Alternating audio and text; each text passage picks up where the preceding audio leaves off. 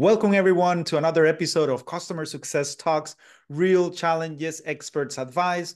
I'm your host, Byron Toruño, and just like you, I'm still learning this amazing world of customer success. And what an amazing way of doing this, that going out there and talking to amazing people who have from 2 years, 1 year of experience, all the way to 10, 15, and even 20 years of experience, as you have seen here before. Today's not going to be the exception. We have been working together with today's guest to bring you an amazing episode. And we want to, at least for you to have one insight that you can implement, one strategy that you can implement on your day-to-day activities to remove any challenge that makes our day. So what are we going to talk about? Today, we're going to be talking about operationalizing customer success. We're going to be talking about metrics. We're going to be talking about collaborating with other departments.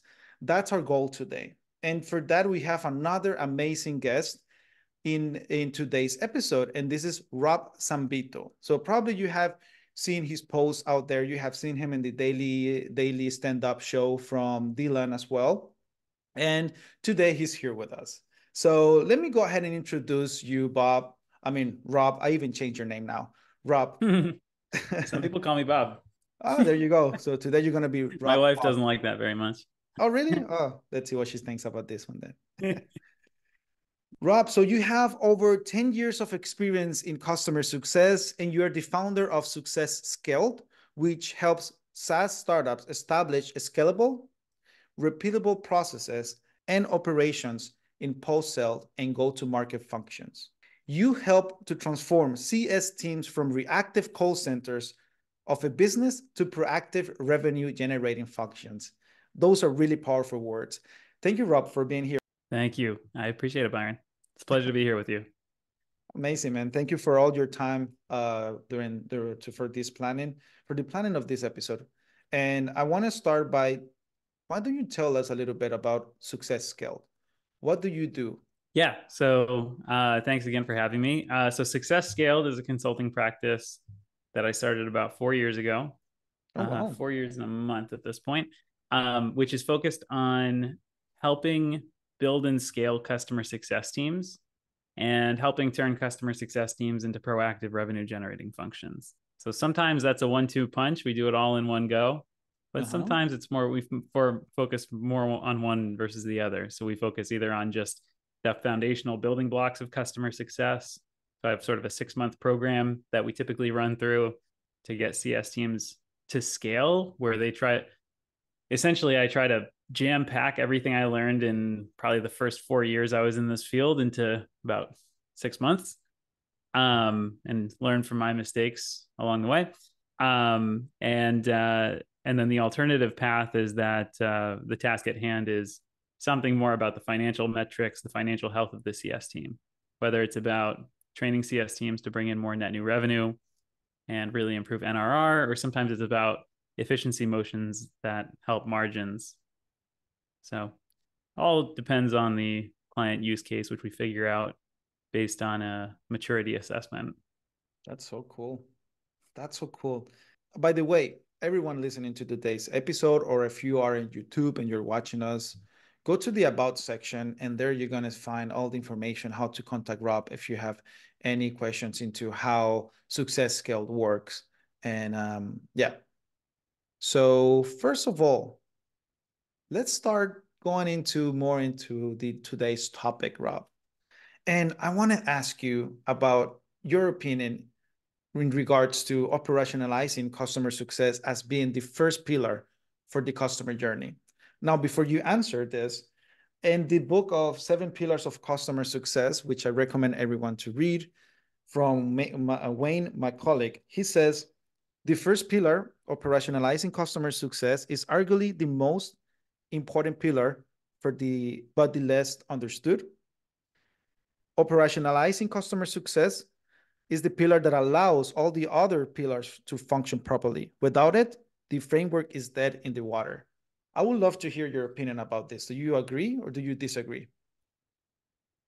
I wish I could agree. With our dear friend Wayne, whoever he is out there, I hope he's not listening. But no, so I have to disclaim that I have not read the book. And I don't know if maybe his explanation would bring us closer to the same page. But when I hear that the first pillar, when I hear first pillar, I think it's the first thing you do. Right. And that you're not supposed to do other things until you do that. And when I hear that this is apparently the first thing you're supposed to do is operationalizing customer success, I ask myself, well, what does that mean? And to me, it's about thinking about the operations, the interdepartmental relationships, the KPIs, the day-to-day affairs. None of that matters if you don't have a customer and if you don't know what those value outcomes are for that customer. So like, I think about this. I think about the first time I ever sold a product, my own product.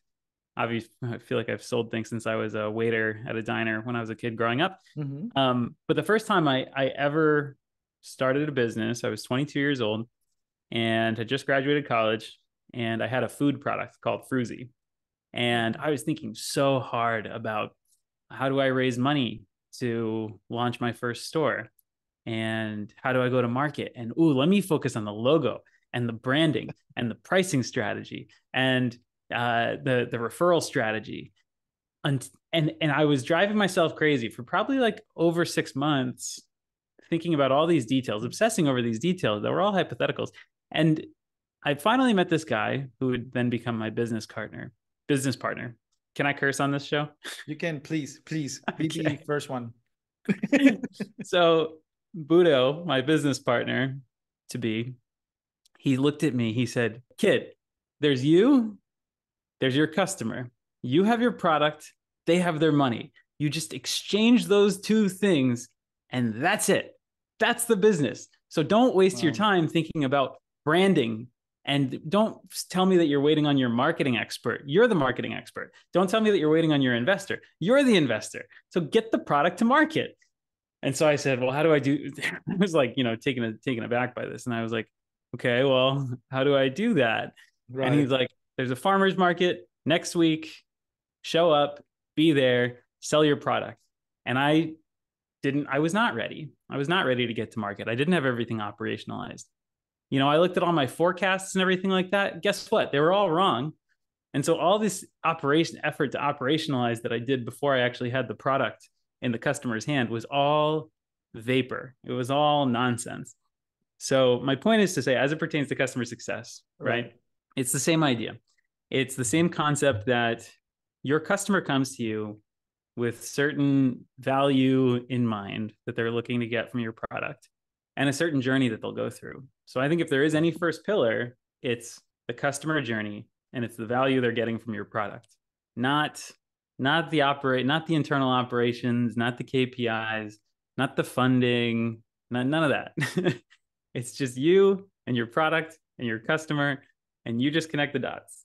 Interesting. Everything is a learning process. Like those words years ago, and now you still have them in mind, and now they're going to stick with me too.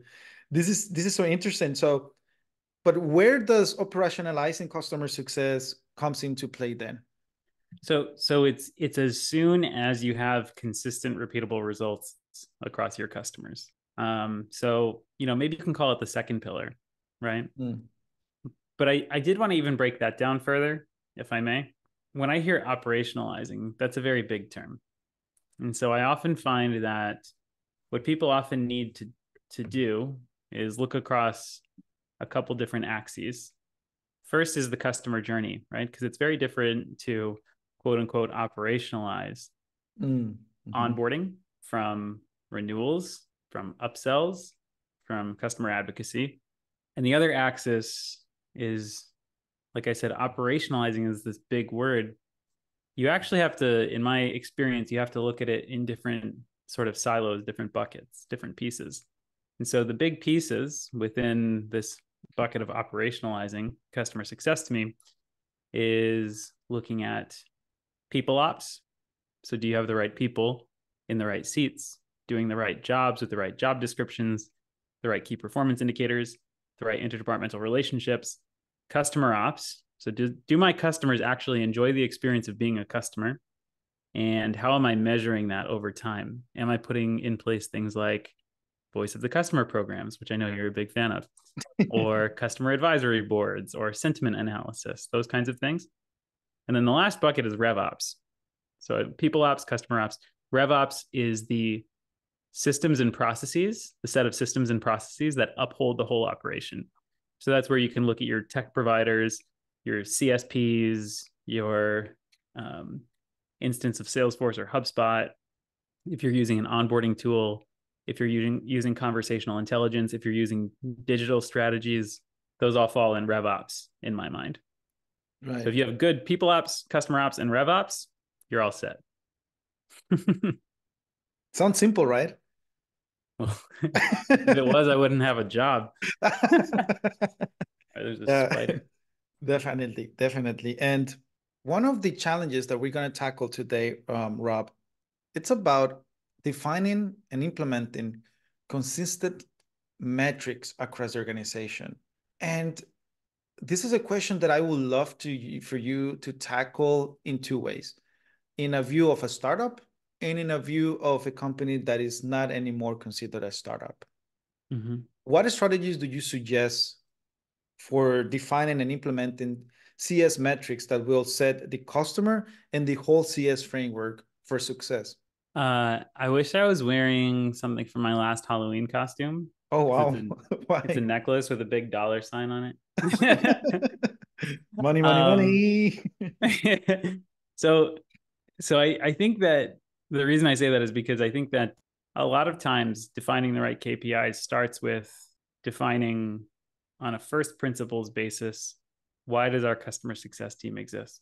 And most customer success teams that I've been a part of, they exist to wear that big dollar sign around their neck, right? Mm-hmm. It's a revenue function. It's a revenue generating function, and it requires a degree of financial savvy to be really good in the role, to excel in the role. Other customer success teams that I have seen are built differently. Some are built as more administrative functions. Some are built more as cost centers of the business. And I think that the KPIs that you look at are quite different depending on which of those paths you choose. So assuming that you're building a proactive revenue generating function, the KPIs that matter most, really it's NRR is the God metric. And so you look at the things that drive high net revenue retention, or NRR, which if you haven't heard that term before and you're listening to this podcast, net revenue retention is the amount of money that you retain from your customers, from a segment of your customers over time. And ideally, you want that number to be more than 100%, which means that you're expanding your customers past the amount that they were paying you last year for that cohort of customers. So if you look at that God metric, the main things that feed into that are primarily churn or retention and expansion by way of upsell and cross-sell. Mm-hmm. There's sort of like the step cousin that's off to the side is customer advocacy. That's a big important function of customer success teams, where the relevant KPI is around referrals primarily, and actually measuring customer success by the extent to which customer success can expedite the deal flow for new sales and increase sales velocity. But really, the primary ones are retention and expansion. Basically making your customer part of your sales team at that point. Yeah, right. Well, it's a part of the sales team. I wouldn't quite say part of the sales team necessarily, only because I worry that people would misinterpret it. I know you and I are on the same page when we say that, but I don't mean that to say CS reports up to sales, but I do mean that CS is used as a lever to drive down the cost of sales and sales deal cycle times. Yeah, I was talking more about the customer in the advocacy. Yeah. Right. There's a lot of other KPIs that buzz around customer success that are probably in the backs of people's minds. You're like, well, where does NPS fit into that? Mm-hmm. Where does CSAT fit into that? Where does usage metrics fall into that? Where does time to value? And basically, or even support metrics like resolution time, first response time. The answer is that those all feed. Those are all leading indicators that feed into the bigger picture of the things that touch the dollars and cents for a CS team. So some practical advice for anyone listening is find out what financial metrics you can get your hands on and get access to, and try to become a master of that data in addition to the customer data, because then you can start to see some cool relationships between the two. Would this apply to an enterprise company as well? Or by then it's already a mature company, so everything evolves different? Well, I think what happens, and when you say enterprise company, you mean like as in an enterprise company that has a customer success department. Yeah, yeah.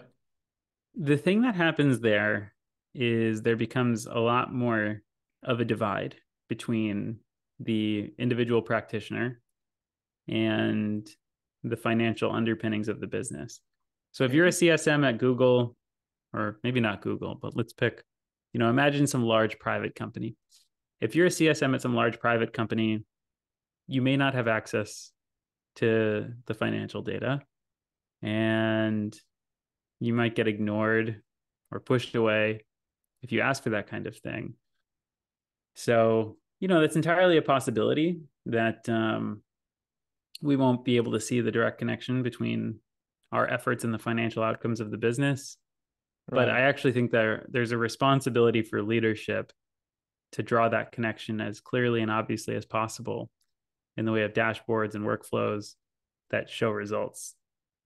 And all of this is about collaboration, internal collaboration, right? Mm-hmm. And this is part of the second challenge that we want to tackle here, Rob.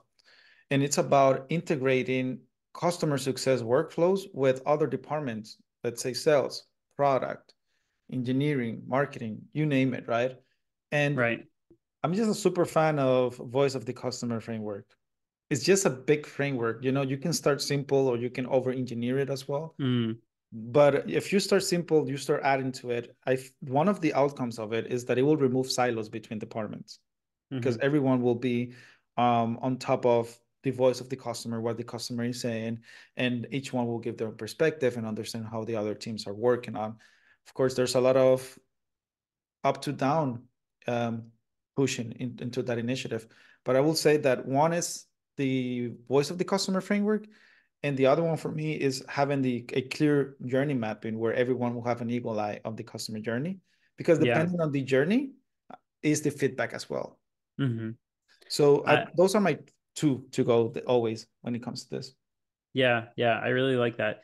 I will say, can I share an observation on that? Oh, please do it. So what I will say is that what you just described, voice of the customer programming and customer journey mapping, most of the time I see product teams' eyes light up when they hear that. And so I see how that helps build the bridge between CS and product and align on,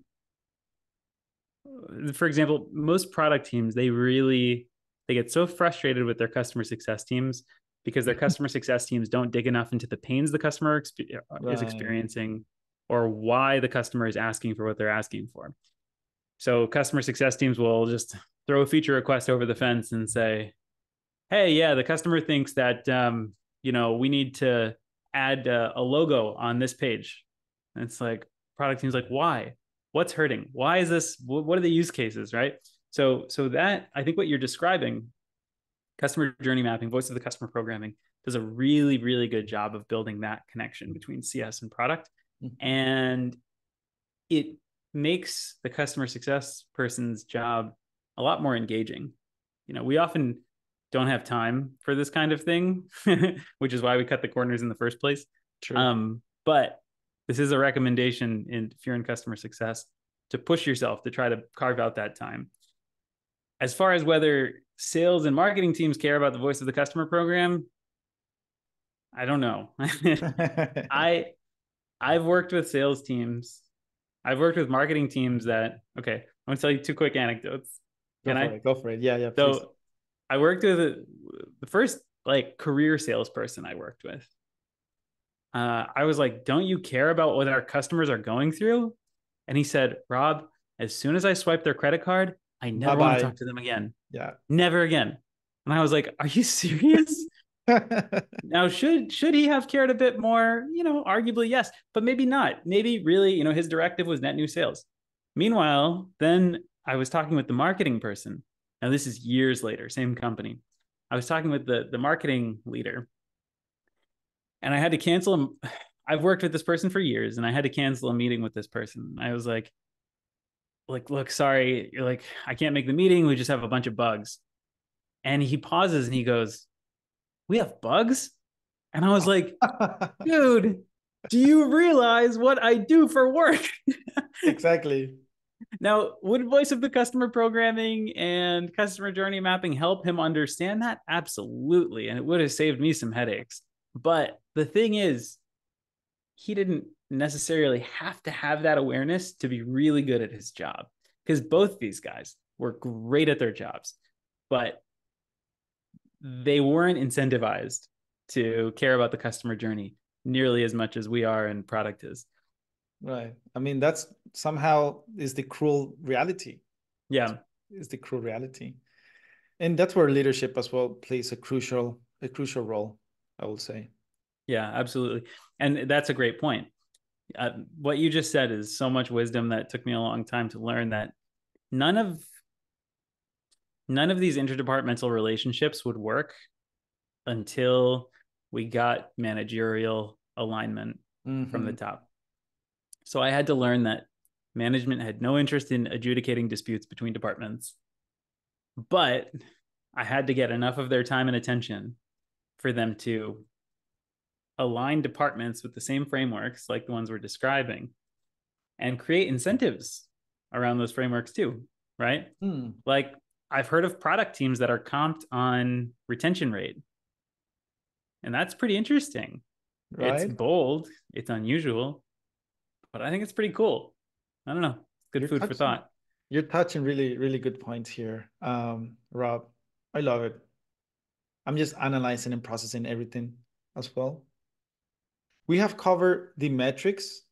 We have covered the collaboration of CS with other departments and what strategies can come and help. But I'm now wondering about digital customer success. There's digital marketing. There's digital customer success as well.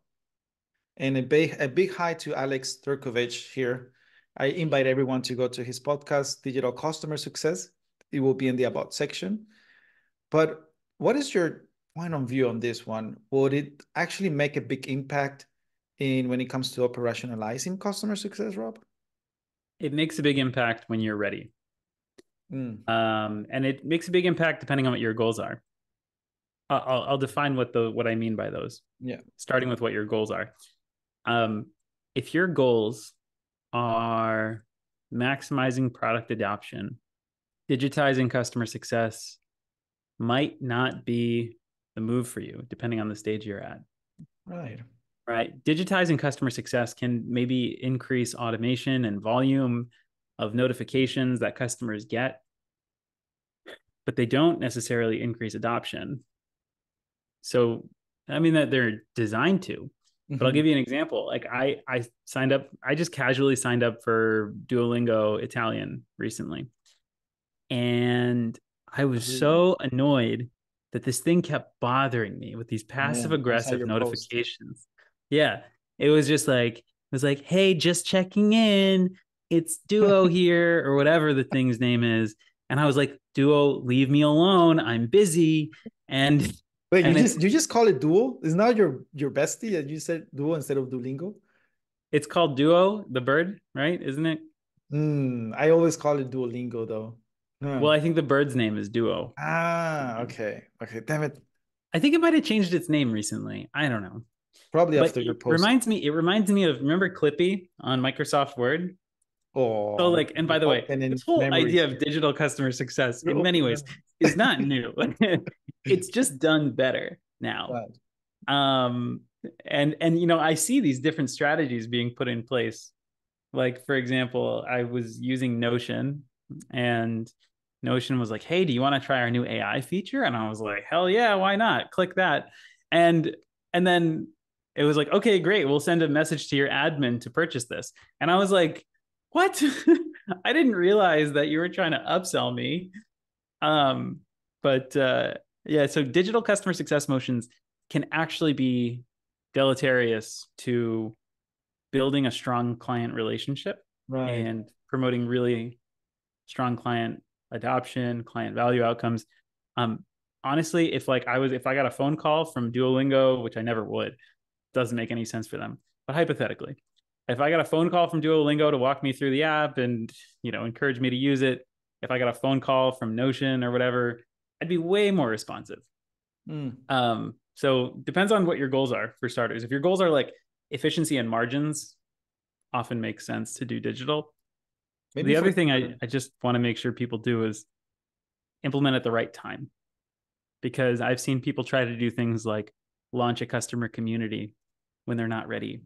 And then next thing they know, either it totally goes off the rails or it's complete crickets. Nobody's even talking in the community and it's just a big failed effort. There's pros and cons. There's pros and cons, and the cons are big. Yeah. And the work as well. Rob, thank you so much for bringing all of those 10 years of experience and humility into one place and bringing your voice into all of the people who are listening to Customer Success Talks, Real Challenges, Expert Advice. To start wrapping up today's episode, Rob, any closing words that you have? Yeah, I want to apologize if I sound overly cynical. Good way to start. I'm really inspired by the work that I see all these colleagues in customer success doing. It's really exciting. Amazing, and I'm really, really pleased by a lot of what I see. People like yourself, Byron. Oh, thank you. Do I have any last words beyond that? I would just say that if anybody needs any help implementing these strategies, let me know. I'm not only, happy to help myself, but I try to keep a whole network of people who are available and, people who are smarter and more experienced at certain things than I am, who I can intro you to. So it would be my pleasure to be the connective tissue that helps get the right resources to the right places. I want to be like the CSM to the whole industry if I can be, Cool. Cool. That's how it's gonna be. That's how it's gonna be, my friend. It's so easy to have a conversation for you and with you, sorry. It's so easy to have a conversation with you. And thank you very much again for your time, for volunteering to do this. It's time to close today's episode. And I just want to remind everyone that we're now expanding to Latin America. And it's our Spanish version Pura of vida. Pura Vida, exactly. And if you don't know what Pura Vida means, you have to go to Google, go and search what Pura Vida means. And we are now expanding to Latin America. We want to also see how's everything done in that part of the world and what challenges they're going through. And we have two amazing hosts who are there always bringing a lot of amazing professionals. Go into the About section. If you don't speak Spanish, trust me, you're going to learn. You're going to learn Spanish. And yeah, just go and say hi. Just pass by and say hi. Rob, thank you very much for today's episode again. And everyone, remember, keep growing, keep learning, and let's keep improving the world of customer success. Until next time. Thanks, Byron.